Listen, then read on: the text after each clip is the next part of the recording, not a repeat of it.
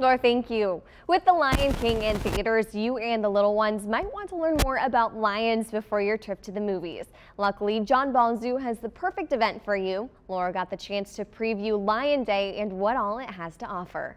As you know, it's been a big event. Lion King has come out in celebration. The live action movie came out yesterday, but today the zoo is celebrating with all things lions. So we're talking with Melinda Robinette, and we're going to be talking about Lion Day at the zoo today. So what's entailed with this?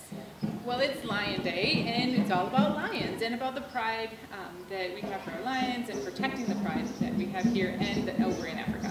And if you want to see some live lions, you can do that here. How many do you have?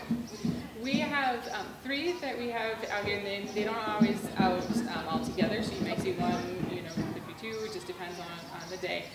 And so we have, but most of the time they're kind of out. Sometimes you get really close up, sometimes you have to look at the overlook.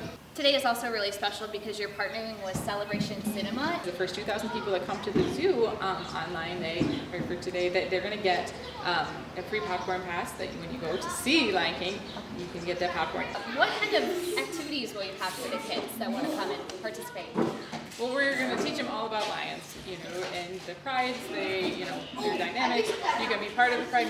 We're making lion mane. We're going to be having lots of educational activities around, and the other animals, not just lions, but other cats, that how we can protect them as well. In the 25 years since the Lion King first came out, about half of the lions out in Africa have, the number has depleted by half. So we want to really make sure that that initiative is out there, that here's how, and here's some easy ways that we can do it right here in Michigan.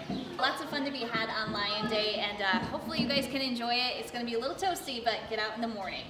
Yeah, lions, they're from Africa. It's a little warmer, but in the morning would be best. In the morning would be best, yeah, they're used to it too. If you missed anything, head to our website, 13onyourside.com.